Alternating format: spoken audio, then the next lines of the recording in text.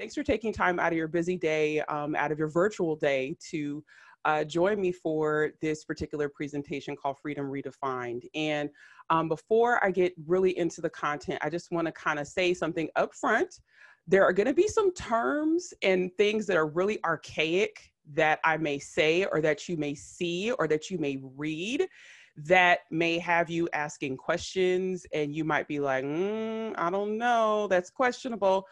But what you have to realize is that in our world, right, these are things that have lived on our product pretty much from the very beginning, right? This is literally almost every document that you are going to see today. Actually, every one, with the exception of the pictures, was pulled off of Ancestry or pulled off of emerging businesses. And so as you may not come across these in your everyday work life, they're there. And I really, really want to implore every single person to just browse, to see what you can find after hearing what I share with you today, because that will help inform the choices and decisions and just your thought process around everything that has to do with what we're seeing in our world and how it's evolving. It will give you a new lens from which to look at those things.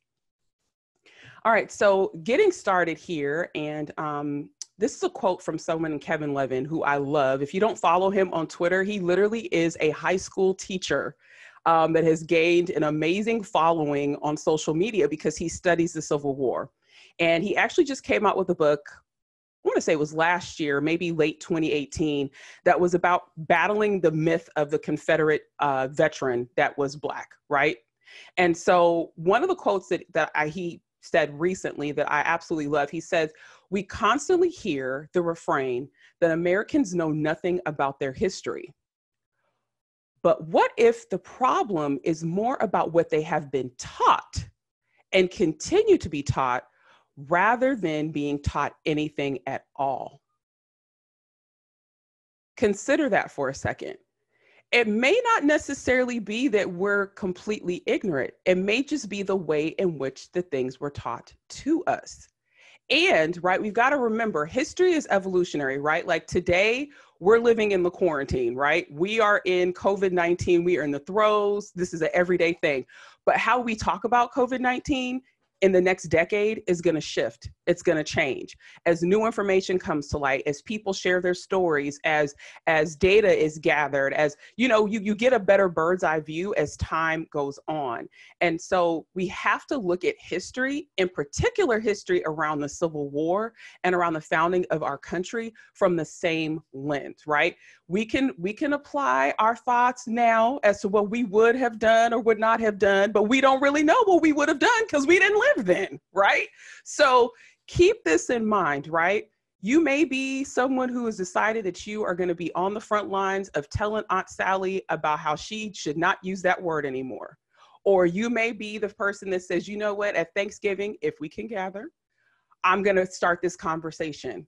But you got to remember, everyone that's coming to that table with that turkey, or maybe with the tofurkey, depending on how you get down, we're not all coming to the same table with the same lived experiences, and not just from life, but what we've been taught. So keep that in mind as you hear what I share with you today. All right, so the first part of what we're going to talk about today is literally the backstory of Juneteenth, right? I'm sure you've seen all the advertisements. I feel like my social media feed, this is the Juneteenth-y my news feed and my social media feed has been ever. I feel like I'm in the championships. Some of you all, if you watch sports, if you're World Cup people, if you're NBA finals, if you're the Super Bowl, we're literally in that for African-American genealogy today. That is where we are today. Juneteenth is like, I can't even explain it. If you're old like me and you remember Solid Gold with Marilyn McCoo and you get to the championships, maybe something similar to American Idol, now, or some sort of competition show where you get to the finale and we have all of the ticker tape that comes down. And then I wonder like, who's going to clean all that up like afterwards? That's where we're at right now with genealogy, with African-American research, and with Juneteenth. And there are some things I'm going to share with you today about Juneteenth that you probably don't know. So let's jump into it, right? What is a conversation about history without a timeline? You have to know when and where people where they were, right? And so when you're talking about the Civil War, right, and that's what Juneteenth is addressing. It's addressing the freedom of the enslaved people, right, within the United States, okay? But you've got to go back and you've got to cover the history of the Civil War, okay? So the Civil War began officially in Fort Sumter in South Carolina on April 12th, 1861.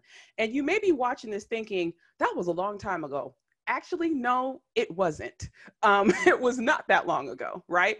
The Confederate forces decided to fire on people, and then that's when it all, you know, as we say in Southern Cal, was on like Donkey Kong, okay? Everything just began, it started, it just was a wrap, right? We have Alexander Stephens giving his speech saying, hey, we're gonna secede. He clearly states in his speech that it's over slavery. This is something that people are consistently arguing all the time, right? He argued that his cornerstone speech, that's what it's called, the cornerstone, was that it was about slavery, right? So you move forward 2 years, right? What most people know as the, you know, the end of slavery, or that even I was taught this in, you know, in liberal Southern California, so to speak. I was taught that slavery ended with the Emancipation Proclamation. That's what I was told. This is news to you today. That's actually not altogether true. See, what had happened was President Lincoln said, okay, you guys, look, we've been at this for 2 years. Let me go ahead and just, since you're still out of order, since you're still seceding, since you still are saying that you are a separate country, let me, since you're still operating out of order for what our union is supposed to be, I'm going to proclaim that I'm going to release all the enslaved people that are still within certain areas of the United States, right? And we, naturally, right? I even read historical accounts from people who were enslaved that refer back to the Emancipation Proclamation. It's just, I think just the name itself is kind of like, I don't know, it just sounds better than the 15th Amendment, right? So, but here's the thing. The Emancipation Proclamation didn't free everybody. Let me give you an example. Look at this map. Now, some of you watching would say, okay, considering that our cases of coronavirus have gone up in recent weeks, this looks like the map of states that have reopened. No, this is actually the map of the states that were under secession. So those that were seceded from the Union are in red. Those that you see with the gold star, that's intentional.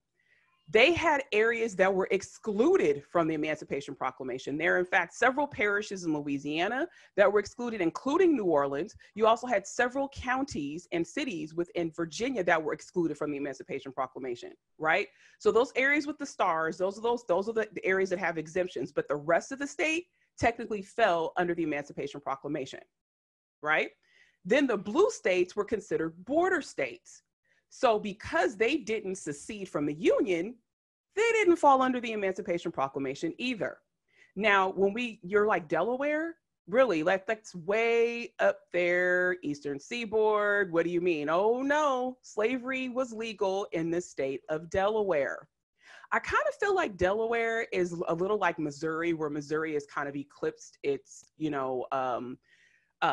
its history of slavery, but there were slaves in Missouri too. Most people don't think St. Louis slaves. Yes, there were. It was a slave state, right?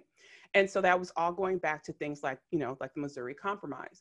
And so when you do a tally at the end of the day, over 800,000 enslaved people were not even covered under the Emancipation Proclamation due to exemptions that are specifically laid out. Now, why am I including Oklahoma? Well, if you are a student of history and geography, you know, around this time, Oklahoma didn't even exist.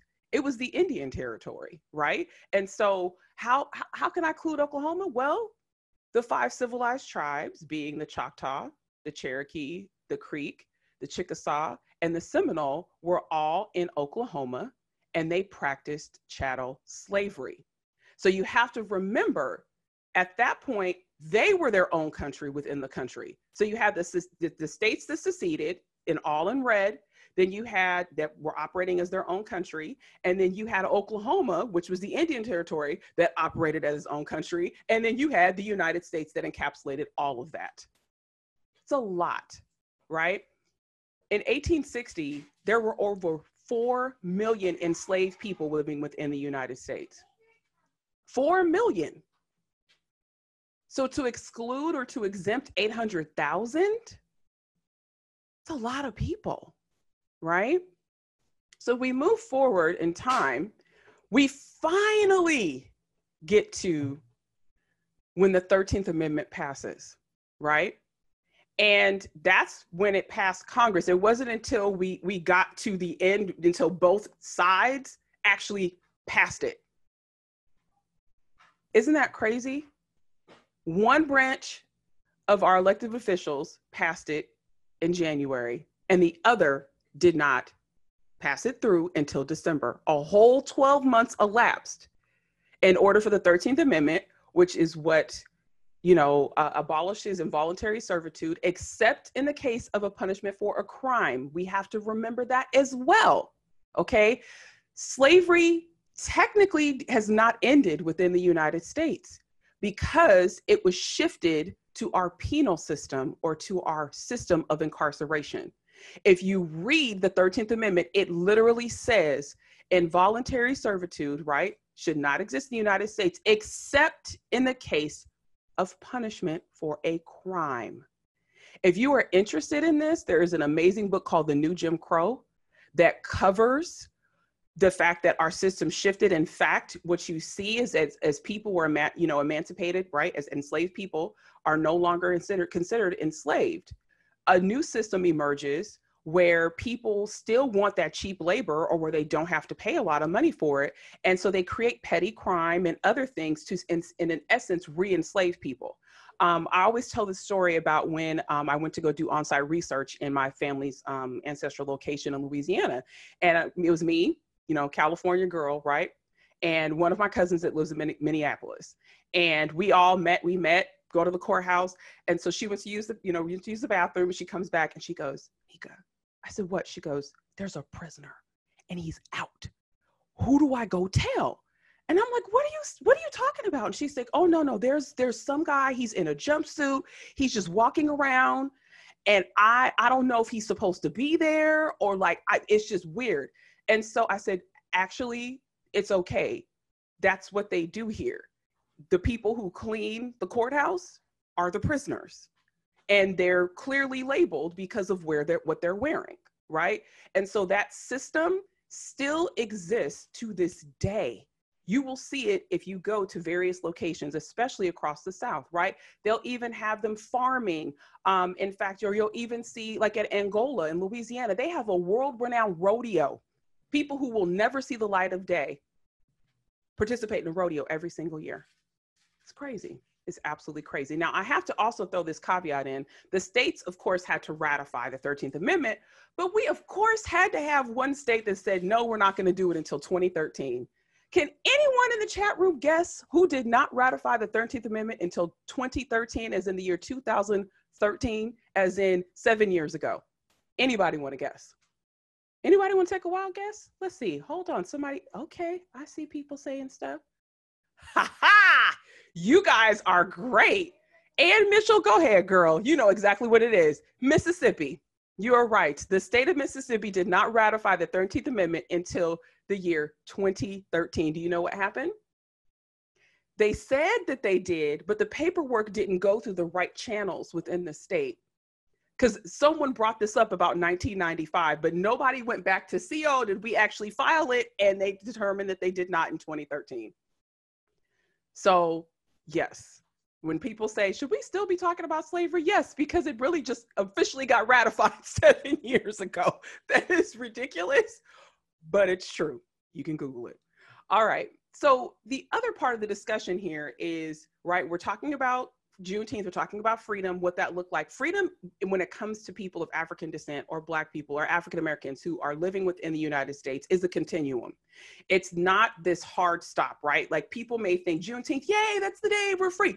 You have to consider that before the 13th Amendment and before slavery was abolished within the United States, we had a number of things that happened, right? There were people who were fugitives. Why would there be a Fugitive Slave Act if people weren't trying to seek their freedom, right? So that probably is one of the earliest ways that you see people who are involved in the system of slavery as enslaved people try to actualize their rights as humans or as people. is through self-emancipation or through fugitives, becoming a fugitive, fleeing, right? You know, probably the clearest example that most people have of this is Harriet Tubman, right? You have to think of people like Frederick Douglass, who said, Chuck the Deuce was like, I'm done, I'm gonna leave, you know, whatever. If you, you know, were at Roots Tech, or if you saw when I presented at Roots Tech, I talked about how one of my ancestors in my family did the same thing, fled up to Canada and then ended up going to Australia, right? So we've got to remember that this whole idea that it wasn't like there were a bunch of sitting ducks that just were like waiting, twiddling their fingers and saying, oh, I wish I was free. No, people took the bull by the horn, so to speak, and said, you know what, I'm not dealing with this. This is not what I want to see for my life. And I want to take advantage of what my personhood should be affording me in this country. And so you've got to have conversations about fugitives or people who self-emancipated. We also have to remember there were legions of free people of color living in the United States when the Civil War took place. That's a story that not enough people know and that they talk about, right? 10% of the population of people of African descent living within the United States at the time of the Civil War were free. That means that they did not have a slaveholder. In some small instances, they may have enslaved other people. Usually those were family members to make sure that they weren't sold off or sold down south or whatever, right? But they built entire communities, right? One that comes to mind, I think of communities in Anne Arundel County, Maryland. You see them in New Orleans, you see them in Charleston. These communities would pop up because they would insulate themselves to make sure that, number one, they had access to all the things they needed. But number two, if something happened, they could galvanize themselves. They could protect themselves, right? And a lot of times, they were havens for people who were fugitives as well, okay? We also have to remember, before the 13th Amendment, there were contrabands. In fact, you're looking at a picture of a young man who was considered a contraband. Now, you're probably thinking about that term in terms of maybe prison, right? Contraband, something you're not supposed to have, right? It technically doesn't have like a really positive connotation when we think about it. But in the sense of the Civil War, the contrabands were enslaved people who potentially their slaveholders just left and said, okay, look, the Union troops, they're here. They are not going to come and take my cotton and pillage all of my stuff and take it for their use. And so I'm leaving. And so sometimes enslavers would just leave, and they'd leave the overseer in charge of their enslaved people. Sometimes it would only be a few, sometimes it would be hundreds. And so when enslaved people knew the Union troops were near where they were, and they knew that they could liberate them, they themselves would leave. And they began to start these camps that were called contraband camps. Contraband camps exist all over the place. In fact, there is one literally down the highway about 10 minutes from my house. That's where one existed. There was one where my family was in Northeast Louisiana, and they would put the enslaved to work. And the thing that sucks about that is that these people who were in the contraband camps, they couldn't apply for a Civil War pension, even though they did technically act in service to the United States, right? Where my family was from, these contrabands, they actually dug a canal. That where my family lives is on the Mississippi Delta, and they wanted to connect the Mississippi River to a lake that is where my family is. And it's not that far apart. So they dug a channel so that Ulysses S. Grant could hide his gunboats there in the Battle of Vicksburg. Now, they didn't even end up using it, and the hole stayed in the ground for years. They didn't fill the hole up until like, I think the 50s. It's so cockamamie. They didn't. But contrabands built that. And so when you go and you walk across the area that it is, there's a big sign there that tells you about that. So we've got to remember, even though they were enslaved, they did try to seek freedom in whatever way they possibly could. We also have to remember about the US colored troops, right? Now, at the onset of the war, they did not enlist men of Black descent. And we also have to consider too here that women were part of the war effort as well. It wasn't just men, right? And so if you enlisted in US colored troops, right, or you had service in the US Navy, right, we know over 170,000 Black men enlisted or participated in the Civil War as a part of the US colored troops, and that 25% of the US Navy were Black. The Navy during the Civil War was integrated. I'm going to say that again, because that's probably sounds like it doesn't sound right. The US Navy during the Civil War was integrated. So think about how, well, wait a minute. We integrated the military during the Civil War, but then during World War I and all the other conflicts, we went back to segregation and then didn't reintegrate our military until after World War II? Why? It's a great question, right? You have to remember boating and ships at that time was super dangerous. So it makes, I mean, it sounds sad, but it makes sense why they would integrate it because, I mean, you look at things like insurance on enslaved people, which was an entire industry. And if you were enslaved and you worked on a boat, your slaveholder who owned or whoever owned the policy had to pay an extra premium because you worked on a boat because they were prone to explosions. So that might be a reason why. I can't say altogether, but you have to consider that as well. Upon enlistment, that man or that woman who participated in the war effort, they were free. So that was one other way to try to secure your freedom. All right, so to get to Texas, because you're like, you haven't even talked about Texas. Doesn't Texas have to do with Juneteenth? There's a reason why I set this up. I don't do anything just cause, right? I want to give you the whole picture. We're going to talk about the Battle of Palmito Ranch.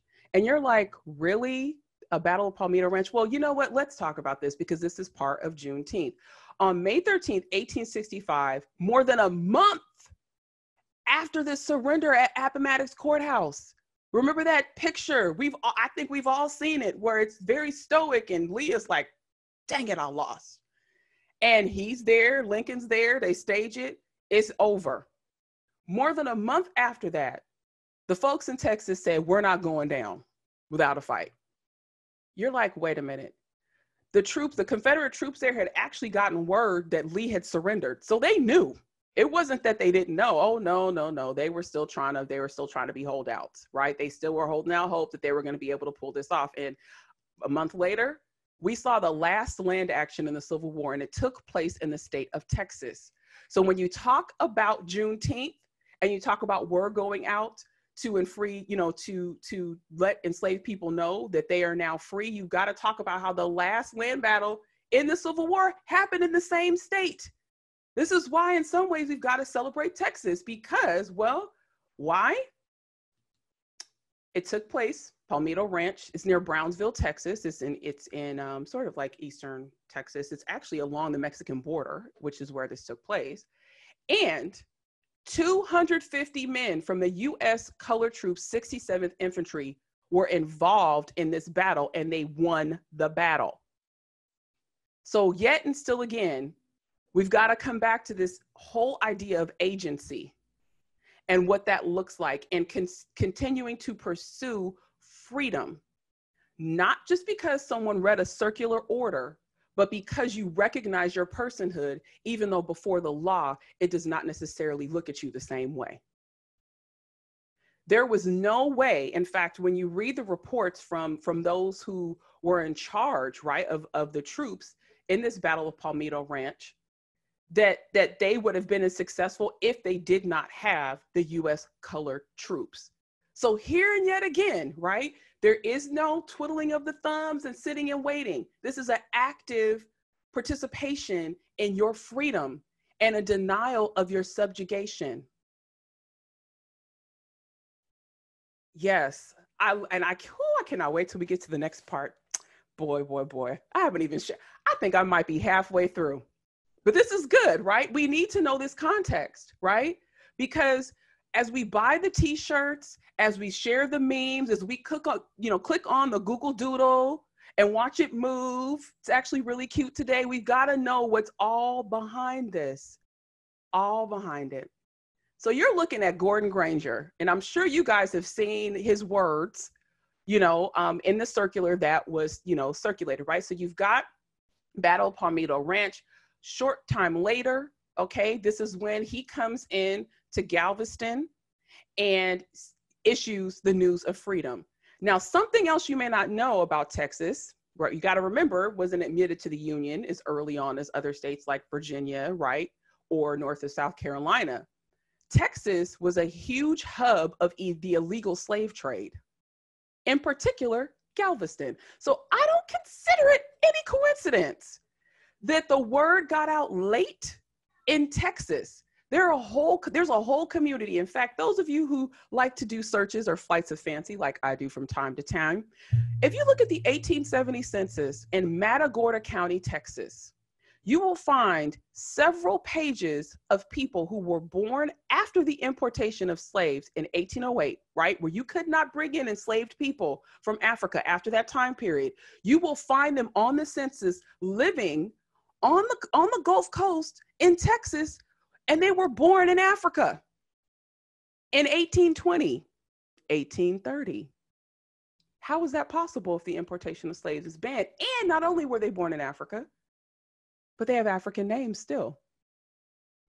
So I don't think it's coincidental that word went out in this particular area of Texas when it was very well known to have illegal importations of Africans directly from Africa. Sometimes they would stop in the Caribbean, but they would come to Texas. In fact, our boy Jean Lafitte, if you've ever been to Louisiana, especially New Orleans, they always talk about Jean Lafitte.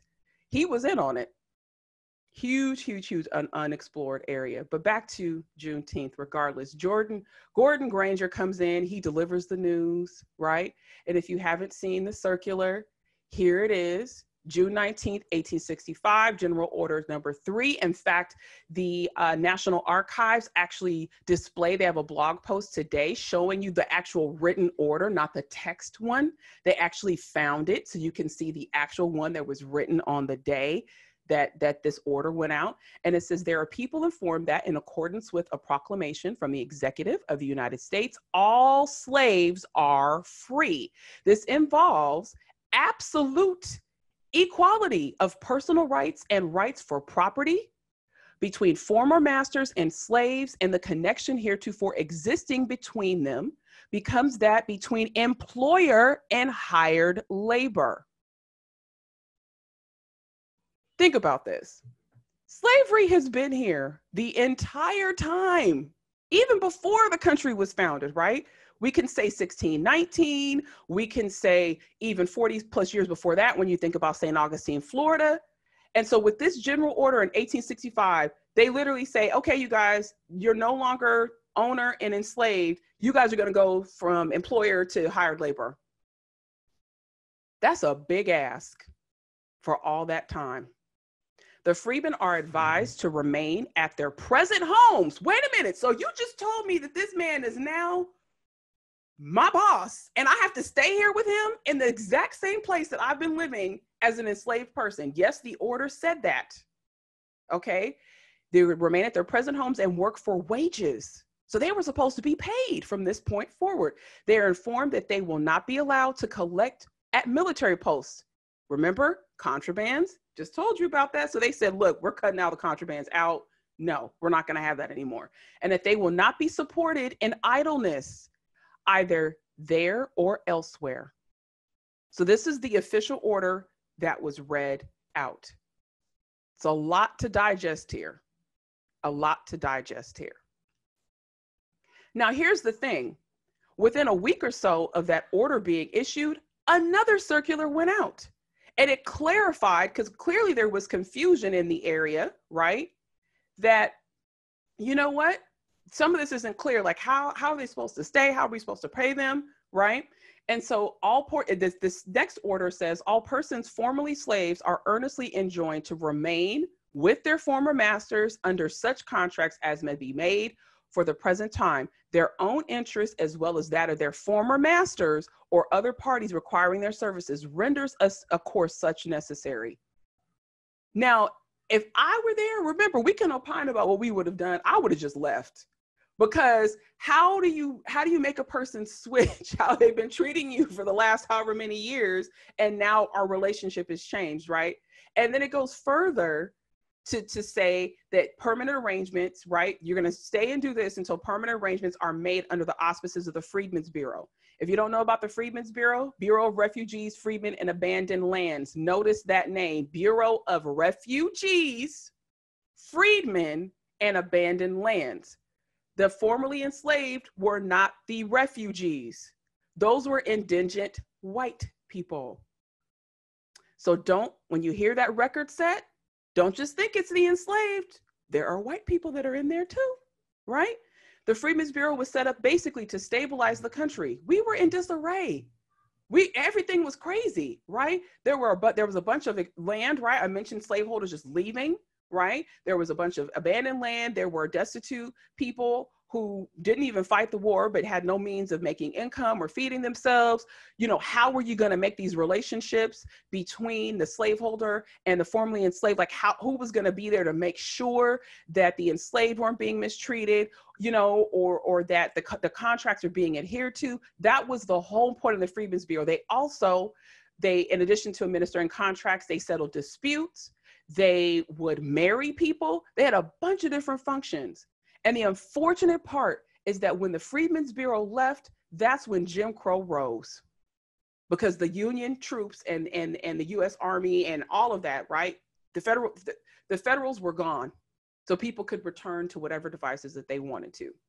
Moving down further in this same order, no persons formerly slaves will be permitted to travel on the public thoroughfares without passes or permits from employers, or to congregate in buildings or camps at or adjacent to any military post or town. So how free were you really on Juneteenth, right? If you can't even travel without being impeded. Yes, it's a celebration, but it's kind of like a soft celebration because you're like, we're in there, but we're not, right? And then it goes down to talk about idleness and how you need to be working. And some of this language is just, ooh, it's just not good. But this is where we were in 1865, right? Idleness is sure to be productive of vice, and humanity dictates that employment be furnished these people while the interest of the Commonwealth imperatively demands it, in order that the present crop may be secured. They were trying to make sure that people didn't lose their crops. So that's why they told you to stay where you were. So through the years, right, Juneteenth has evolved, okay?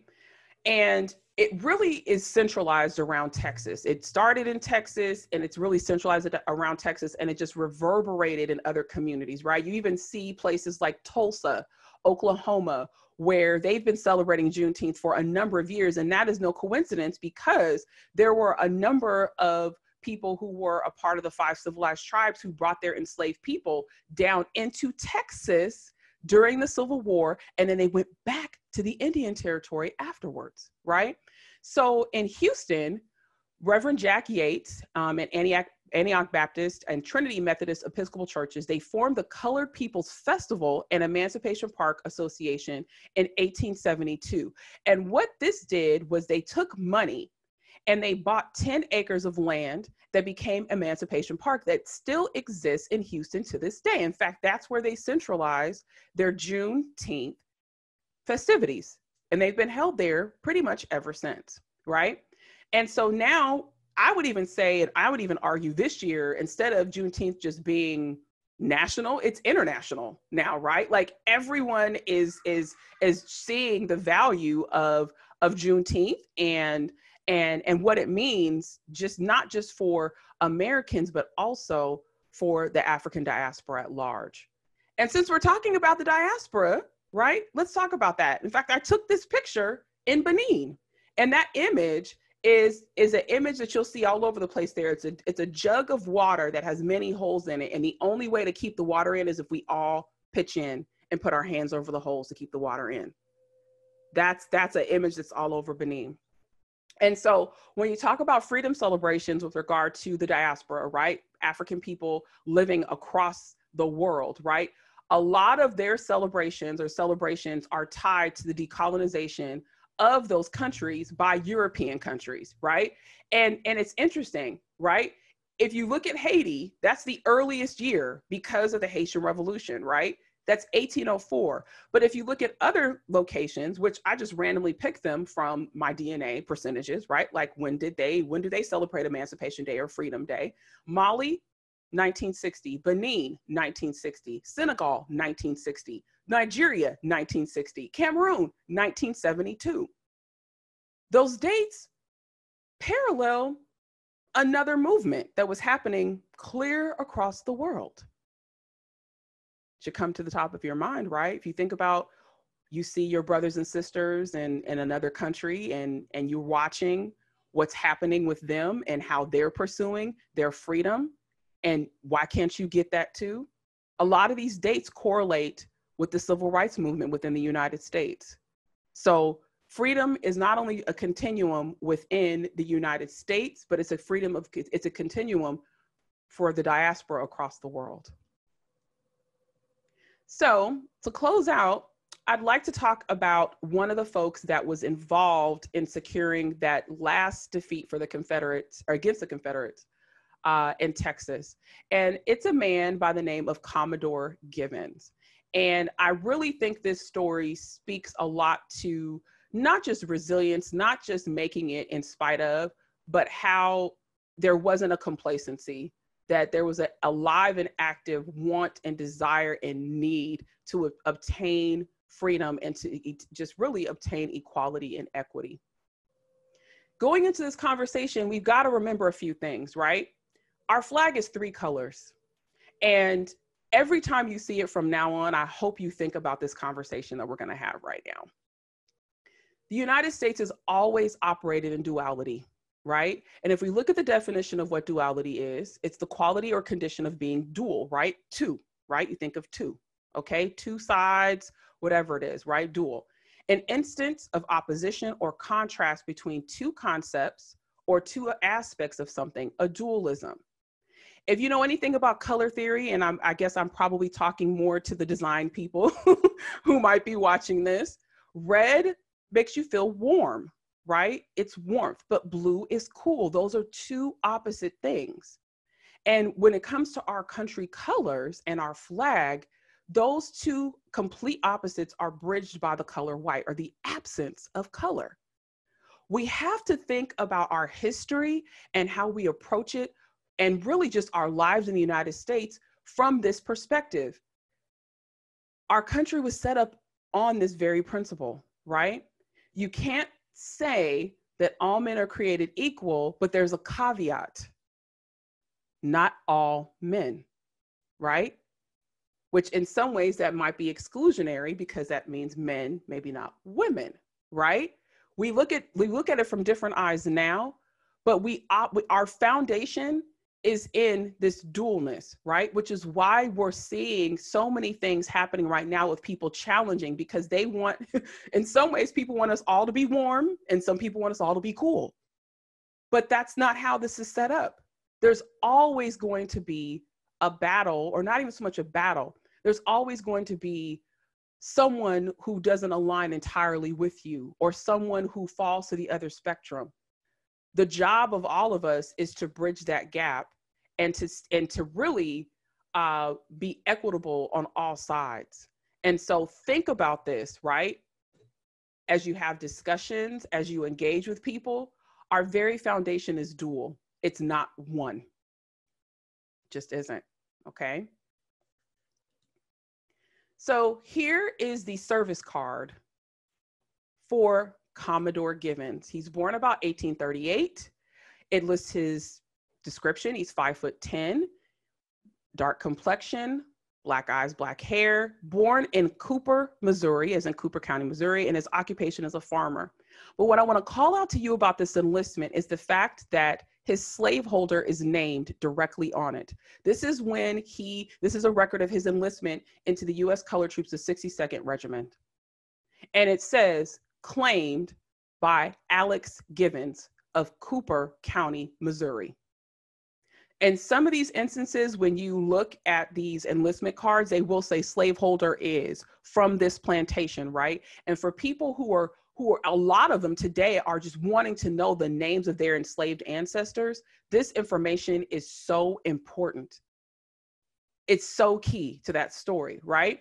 And so you'll also see at the bottom, it notes that he served in the Battle of Palmito Ranch right there. It says skirmishes on the Rio Grande near Palmito Ranch, Texas on the 12th and 15th of May, 1865. So here, 25-year-old Commodore Givens is part of ensuring that we could celebrate today, just by virtue of him being in this regiment.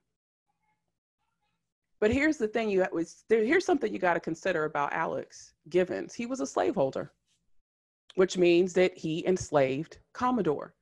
You're looking at the inventory for the estate of Alex Givens of Cooper County, Missouri. His most prized possession on this inventory, right? Remember how probates work.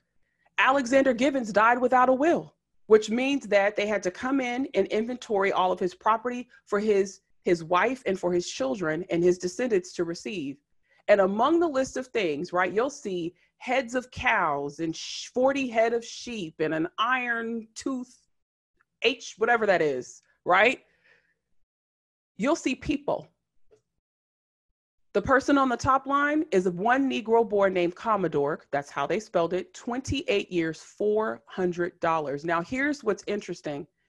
Commodore's value while enslaved, if this hadn't taken place, his slaveholder passed away in 1862, towards the end of 1862.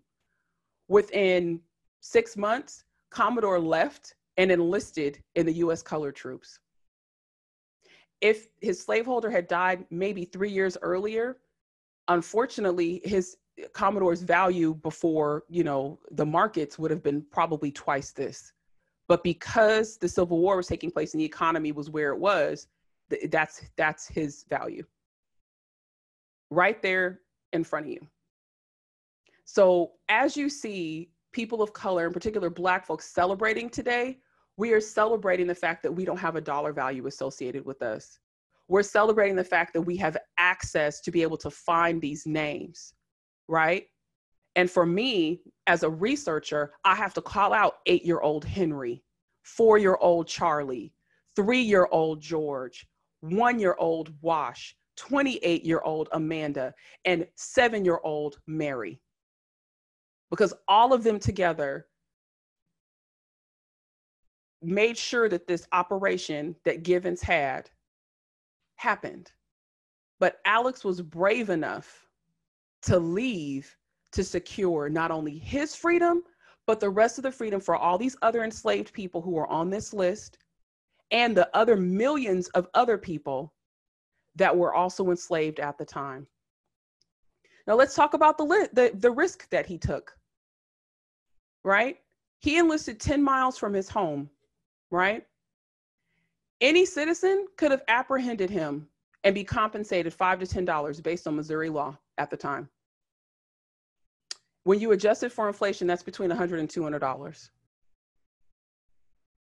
Now, for some people, that might not be a lot of money, but you've got to remember, this might have been a lot of money for someone. So I might not own enslaved people, but I'll turn them in so that I can get sustenance for my family, because our markets, everything has gone down because of the war, right? Here's the other thing, and this is directly from slave laws within the state of Missouri. One thing you got to remember about Missouri is that at one point it was Louisiana until Missouri became a state. So their slave code mirrors the one in Louisiana. Even though now we're like, well, wait a minute, Arkansas separates? You kind of got to go through Tennessee maybe in order to get to Louisiana? Nope, that was all one big area at one point. A Black person was one who had 1/4 part or more of Negro blood. Having 3 white grandparents and 1 Black grandparent, that made you Black in the state of Missouri. Now we would never, what do you mean? All these blood quantums? That was a big deal back then. So if you know someone, and I know several people that fall into this category, you would be considered Black before the law, which also means that you were subject to these codes. They didn't make a delineation between free people of color and enslaved in the state of Missouri. You all fell under the same codes, right? So consider that, consider the risk that he took to enlist, just 10 miles from his home. I know someone who went 100 miles in the state of Louisiana and managed to go uncaptured to enlist, right? Here's the thing. They also had slave patrols within the state of Missouri, right? And slave patrols, the very history of slave patrols are a precursor to our current policing system in the United States right now. That's how they began, with slave patrols. And these were state mandated in 1845. So just think about, I hope your whole keynote presentation life is flashing in your head right now. Think about all of this, right? People claim that what we're seeing in terms of social uprisings have nothing to do with slavery. People claim that we shouldn't talk about slavery. People claim that, oh, this is so in the past, we need to do X, Y, Z. Well, are we really telling an accurate story? I haven't pulled any of this out of my mohawk. This is all facts. These are all facts, okay? Patrolmen and justices of the peace, they can also beat the people that they captured. Come on, y'all. A knee to the neck didn't start with George Floyd. It didn't. So when people are having conversations about defunding, they're looking at it from a historical perspective. Some of it is a little crazy. I don't know. I haven't landed quite where I think about it. But we got to consider the history. It's all a part of what we're dealing with right now. Now, here's the best part of the story to me, right? Because Commodore, he manages to live through the Civil War. He made it, right? A number of people died because of disease. A lot of folks don't know that. They weren't necessarily shot. They would die from scurvy and all kinds of stuff, okay? But what they did was his regiment, along with the U.S. Colored Troops 68th Infantry, they had been getting education as a part of them being a part of the war effort, and they didn't want that to stop. And so when the war ended, there was a casual conversation that took place between Lieutenants Aaron Adamson and Richard B. Foster while they were awaiting discharge at Fort McIntosh, Texas. This is where they were discharged. And it's recorded as the spark which grew into an illumined fact. Foster was disturbed that the meager education provided the enlisted men of the 62nd Colored Infantry would have to end as the group mustered out of their service and returned to their homes in Missouri, right? Remember, they came from Missouri, enlisted in Missouri, went to Texas, fought this battle, got mustered out there, and then they had to return, right? And so he said, if our regiment will give money enough to start a school in Missouri, will you do it?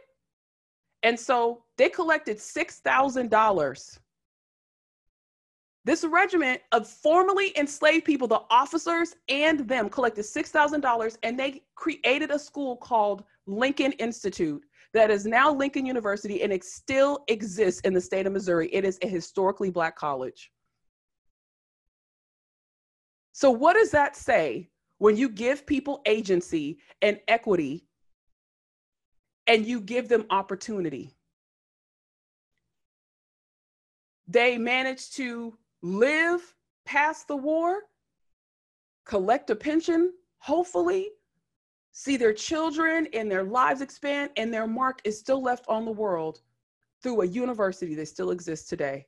So when you think of Juneteenth, don't just think about the word going out from Granger. Don't just think about the people who were on the ground there who heard the word. Think about the folks in the 62nd. Think about the other U.S. colored troops. Think about the people who, those other enslaved that were on that inventory that I just showed you. And think about Commodore Givens. If you look at him on the 1870 census, he's marked not being able to read or write, but then 10 years later, those hash marks are gone. The war did more than just free the enslaved people. It gave them agency, and it gave them access to tools and things that they may not have had access to. And the genealogists are on here. Simran, I saw you. You're also seeing that $150 worth of personal estate that's there as well. He got a bounty when he discharged, which means he came back more wealthy than he went in. Another opportunity. So I just want to give light to Commodore Givens. He died in 1891 Of course, I found this on Find a Grave, right? All this stuff is from Ancestry, you guys. But I want to give him some love and some light today and encourage you, especially if you are working maybe on the regiment project, look at the 60-second and just see what's there. And I noticed something pretty glaring. I noticed how many people had slaveholders listed on their service records. And that's it for me. At this point, I got one question for you. Consider everything that I told you today. It was a lot, right? It's a lot to digest. There may be one thing that you clung on to a little bit more than another.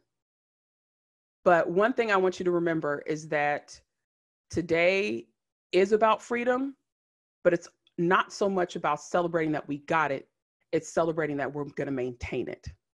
So how are you going to make sure that you are a voice for people who don't have it? How are you going to make sure that you reflect that in the work that you do? You might not even think about it. I just code, but you know what? If you code a site that I use to help people get the names of folks, you're helping. If there's an aspect of what I talked about that might influence how you design what you design, or how you speak to certain things, or maybe how you frame how people are referred to in your projects internally and externally, right? We have such a huge opportunity at Ancestry to really drive the conversation around not just race, not just the Civil War, but around personhood and around equity in a way that no one else can do it. And no matter how large or small your role, you can grab my hand and we can walk out there to that beach at some point without a mask on, and we won't have to, hand sanitize and whatnot when we finish touching hands. But still, we're just dreaming right now. We've got to get millions of African-American people through this image, because right now they see that there's something on the other side. They see that there's a possibility for them to get these names and to know these people, but they don't quite know how to get there. And as much as we can engineer it to get them there, I'm telling you, it'll do a whole lot.